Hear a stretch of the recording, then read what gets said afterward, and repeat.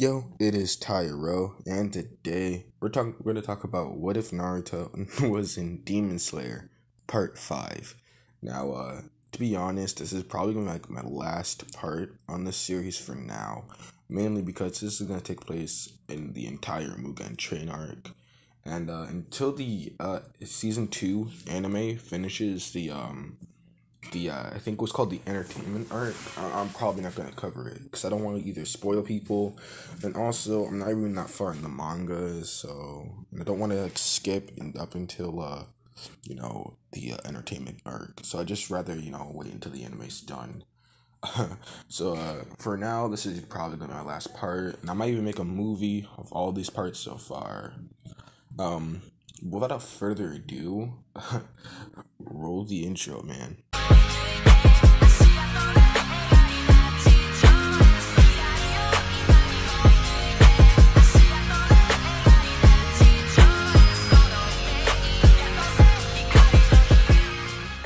We start with Naruto on the Mugen train. He would sit next to Rengoku and in front of a red-haired man that he didn't recognize. Tanjiro, Zenitsu, Inosuke, and Tanjiro's box, which hold Nezuko, would sit on another part of the train. Naruto, this is my old friend, Nagato Uzumaki. Nagato would wave at Naruto. Hello, Naruto. Like Rengoku said, my name is Nagato Uzumaki. I like your mother, I'm a demon who refused to eat humans. Naruto would be amazed. He thought his mom was the only one. Nagato saw the confused look on Naruto's face. Well, the thing is, Uzumakis are known to have very strong wills. So, to be honest, it's really easy for our clan to refuse being turned into a full demon. Nagato would laugh as he would state, I'm pretty sure the Uzumaki clan is the only clan that refuses to eat humans when turned into demons. Naruto would then look at Nagato's eyes. They were purple with black rings. It almost hypnotized him. You're staring, Naruto. What's on your mind? Naruto would snap out of his gaze, hearing his voice. I'm sorry, it's just your eyes. I've never seen anything like that before. As Nagato would reply, don't be sorry, it's my beloved demon art. It's very complicated to explain, but let's just say I have multiple of them. As Naruto would ask, wait, multiple? But just then, a man who looked pale and sick and almost like he hasn't eaten anything in a week would walk up and collect people's train tickets. Your train ticket, please. His voice sounded dead. Naruto, Nagato, and everybody would hand the train ticket. As Nagato had a bad feeling, he would then look in Naruto's eyes. Naruto, look at me. As then everybody went to sleep, but Nagato and Naruto knew they were asleep. What's going on? Naruto would ask. Look, Naruto, it's one of my abilities. I can tell what a blood demon art instantly looking at the demon or the blood of the demon. For example, when I looked at you, I instantly knew what your blood demon art. Your blood demon art allows you to boost your blood flow, and which increases the production of your muscles and your body heat. You also get this bubbly aura that you can conjure and pretty much turn into a claw. And the stronger you get, the more tails you'll get. That's why it's called the nine-tailed blood demon art. Naruto would be surprised. I mean, he didn't even know how his demon art even worked. All he knew is that every single time he activated, he was slightly more angry. Nagato would clap his hands, and Naruto and Nagato would wake up. Naruto, go kill the demon that's causing this. I'll wake up the others. Oh yeah, I almost forgot, and don't look at his direction. I know that will be hard, but if you do, he can put you back to sleep again, and that'll be trouble. Big trouble. Because of Nagato's soft words, he normally would, try and fight it, telling Nagato to do it, but he couldn't resist but do what he asked. Naruto would use Eye of Storm to try and figure out where the demon was. It didn't work, so he had to use Eye of Storm constant while moving. He eventually figured out he was on the roof and jumped up there. I didn't expect you guys to break out of my gaze. My dreams. Enmu would state. Naruto would just keep his eyes closed. How was your dream? I thought I made it very pleasant. I mean, seeing your mother, father again? Who would pass that up? Naruto would just keep his eyes closed. Well, that sucks. It looks like I might have to put you back to sleep. As Enmu stated this, Naruto would yell, "You're wide open," as he would then use piercing wind to cut his hand off. And then he would use Sky Dragon Dance just to kill him. His head would roll, as Naruto would state that that fight was too easy. As Enmu would then begin to talk, as Naruto would open his eyes to see what he thought was impossible. That worried look. Are you confused? You shouldn't be. I mean, I'm not the real demon's body. Hell, the head you're talking to isn't real either.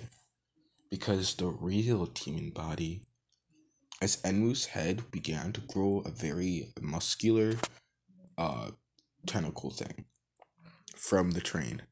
My real body is fused with the train. But, hearing this, Naruto began to chuckle, even laugh a lot. What's so funny? As Naruto would explain the flaws on his plan. If you're fused with the train, then you can just tell people to not go on this train. As Enmu realized that he's kind of right and what he did was a bit stupid, but he wouldn't show it. I can kill everybody in this train right now. As Naruto would state, yeah, but with the Flame Hashira and how fast he is, I highly doubt it. I also have my friend Zenitsu, who is known to have the Thunder's breathing style, which is another fast style. To be honest, you killing all these people is a slim chance. And we start to get a bit angry. Naruto, knowing that he put Enmu off his flow, would try and relay this information to Nagato. Nagato, then you would see Tanjiro and Rengoku starting to get up. Naruto would then tell the three. So listen, the demon is the train. As Tanjiro had a bit of a worried look, Rengoku would just smile. Well, that shouldn't be hard to kill him then. As Naruto would ask what he means. Rengoku states that there's only two options. The head is most likely at the front of the train. All you gotta do is just cut off the head. Around then, the entire walls, floor, and ceiling of the train began to get a muscular, fleshy, coating. But we better hurry. As Naruto would then look at Tanjiro. Me and Tanjiro can handle the train demon. Tanjiro nodded his head in agreement. Naruto, after explaining how to pretty much his blood demon art, Tanjiro would state that this might be a bit harder, but he can still use his sense of smell. They would get on the rooftops and run directly towards the front. As Rengoku would look at the tentacles trying to kill the people. What an ugly mess. As Rengoku and Nagato would use breathing styles to destroy the tentacles. Around this time, Zenitsu, Nezuko, and Izanosuke were actually woken up to help. Now we cut to the front of the train with Naruto and Tanjiro. Naruto would use the Eye of Storm constant. Naruto would point at the middle of the train. That's probably where the neck is. Tanjiro would jump down and use Waterfall Bison. It would reveal the spine. That's a tiger, Tanjiro exclaims. As a giant eye would grow from the side of the train, looking at Tanjiro's direction. As it began to say sleep, Naruto would yell Raijin's Wrath and have a giant downward strike onto the eye. You can't let that thing put you to sleep, alright? As giant tentacles As a sorry, as the train would boost the size of the front, giant tentacles would try and kill Tanjiro and Naruto. They would jump from tentacle to tentacle to try and get to the bottom, but it kept them pushing, so Naruto and Tanjiro would stay at the top. Well, I mean, like high, far from the spine. Sorry. Because of Naruto's Eye of Storm constant, he pretty much dodged every single eye that tried to put him to sleep. And every single eye that tried to put Tanjiro to sleep was pretty much killed.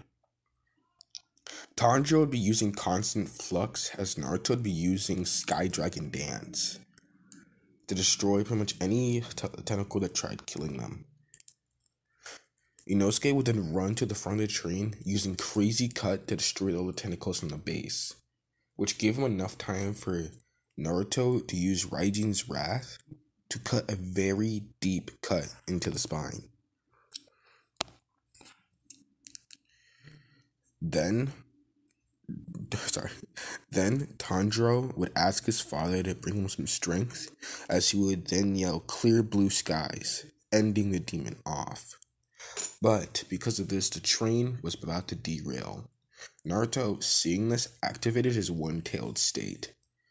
I can slow down the train if I can use my claws and make it go at a slower pace. Although this might be a bit hard. You guys need to make sure all the passengers stay safe. As Naruto would begin to jump off the train, he would run at the train's speed. He would then use one tail to grab at the train and try and slow it down, but it wasn't working. Shit, I'm only slowing down the middle. The front and the end aren't slowing down with me. As Nagato would see Naruto, he would open a window. Naruto, calm down and focus. I'm trying, Nagato, sir. If you keep this up, I could probably stop the train with one of my techniques. Just calm down and start breathing. Then, Nagato would shut the door and go on the rooftops himself. He would run faster than the train speed. Naruto would think. He would think to all the people he might lose if he doesn't get this done here and now. Rengoku, his uncle Rengoku, the person who taught him the flame-breathing style in the first place. The only person besides Gyu who knew his father and mother. Naruto would activate his two-tailed state. He thought of Tanjiro and Nezuko. They were pretty much brother and sister to him. Zenitsu and Inosuke, people he cared for.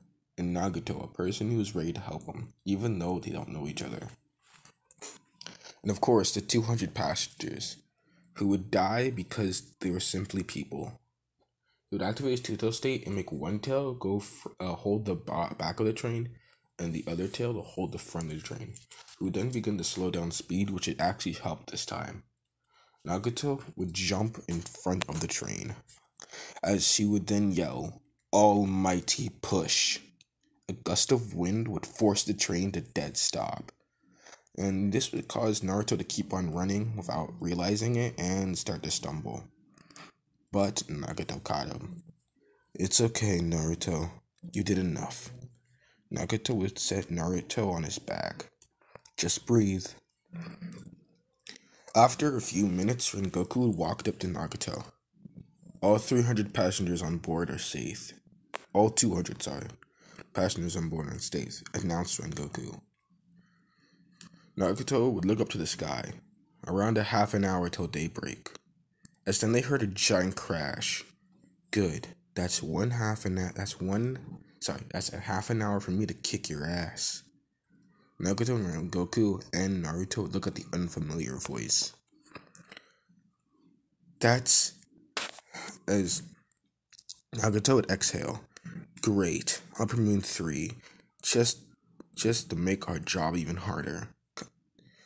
Naruto would see what they're talking about, and he would recognize. That's Akaza, the third upper moon.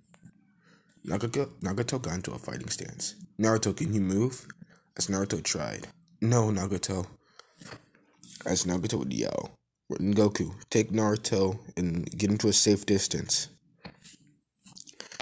"Nagato, the demon who overcame the sun, I'm honored to fight you." But sadly, I have to take those eyes from you. Nagato would use a concentrated Shinra Tensei, or an almighty push, to keep Akaza at bay, but Akaza dodged it and he went for an air type attack. He would then shoot a giant punch, which was compressed air, but Rengoku would block it with his sword. As a Hashira, I must fight alongside my friends to protect these people, Rengoku said proudly. Nagato and Rengoku would double team. Pretty much the whole strategy is Rengoku would go for heavy attacks, and every single time it seemed like Rengoku was about to get hit, Nagato would use Chobaku Tensei to pull him back. Nagato would then use a concentrated almighty push or a Shinra Tensei to push Akaza back. Eventually, Nagato was able to get him into his strongest technique, planetary devastation. He would then smash the giant rock onto Akaza. He tried dodging it, but the only part of his body that actually survived it was his head, a bit of his shoulder, and one arm. Nagato looked at the sky. 10 minutes until sunrise. Looks like you're fucked. as Akaza is trying to get freed, he's pretty much crawling, begging to get this thing off him, as Nagato states that the only time it's probably going to get off is around sunrise, which means that when it gets off, as Nagato would put a finger around his neck and make a selection motion, get off. Akaza pretty much is begging and pleading. I have so much to live for, as Nagato states, and so do these 200 passengers, and yet you want to take that chance away from them. How selfish can you be? As Akaza would try and remember all of the times he could have died and yet someone else had to save him. That pissed him off. Eventually sunrise was about to come, but Akaza with sheer willpower got out from under the rock and was able to regenerate the rest of his body. He then began to run away. Goku was about to chase after him, but Nagato would stop him. Look, we've done enough work for the day. Besides, if he tries something again, we'll just kill him. As Rengoku would nod. Nagato would carry Naruto. As Naruto would state that Nagato's hair is very beautiful, Nagato would laugh. They would then check if everybody's okay without any broken bones, as they found out of the 200 passengers, only 5 were injured. And those 5 were the Demon Slayers. Naruto would black out. Then he would wake up in the butterfly state. What am I doing here? Naruto would ask. As Aoi would walk up to Naruto. You need to stop coming here, you know? It's really annoying. You have, let's see, 1 broken rib, cracked rib, lucky for you, and a broken leg. Great. As Naruto would look down. I'm sorry. As I always say, don't say sorry to me. Say sorry to... I'm sorry if I butchered that name. I really cannot pronounce her name. I think it's Canal. Fuck. Yeah, don't get mad at me if I say her name wrong. You promised her to go on a date, and now look at you. You got to take on a date here. As Naruto would say sorry again. Aoi would leave and Kono? I can't say her name for the life of me. Shit. She would walk into the room worried. She would then ask if Naruto's okay, as Naruto would just simply say sorry, but she would smack him. Don't say sorry for something like that. You saved people's lives. As Naruto would begin to laugh. She would ask what's funny, as Naruto would state, look, you didn't even have to flip a coin for that one, did you? As she would kind of blush a little. As Naruto would simply smile. Good. It's okay to be mad. And that is the last part of What If Naruto Was in Demon Slayer. Well, last part so far. I hope you guys enjoyed it, and like and subscribe if you want some more. I'm not gonna do any more of this What If until season 2 is either completely done or I caught up in the manga, and the season 2 one's probably gonna be done before that because I'm like reading One Piece right now, so yeah, they're not. Yeah, I hope you do enjoy. I know wasn't as long. It wasn't as long as I hoped. I thought it'd be like 40 minutes long because of how much I wrote. But hey, it's either, just gotta. I mean, 18 minutes is great, bro. And it's gonna be like 20 minutes when I'm done. I'm talking too much. Goodbye and have a lovely day.